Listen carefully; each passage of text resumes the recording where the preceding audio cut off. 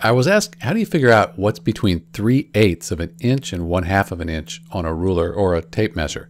And so here I have all the numbers written in, and you can see right here is 3/8 of an inch, and here's 1/2 of an inch, and this whole distance here is 1 inch.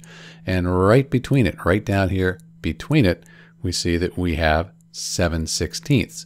So in answer to our question, between 3/8 of an inch and 1/2 of an inch, you have 7/16 of an inch. The problem is lots of times on a ruler or a tape measure, you don't see these numbers here written in. So let's try it with a bit of a blank tape measure here, see if we can figure it out.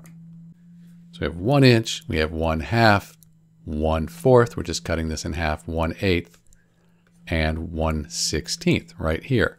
So let's find 3/8. Here's 1/8, 2/8, 3/8. So right there's 3/8. We want to know what's halfway between 3/8 and 1/2. So that's right here. So this is what we want to find.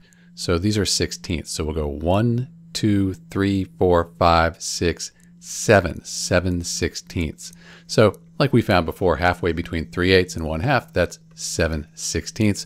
But now you know how to do it if you don't have those numbers written in. It's Dr. B. Thanks for watching.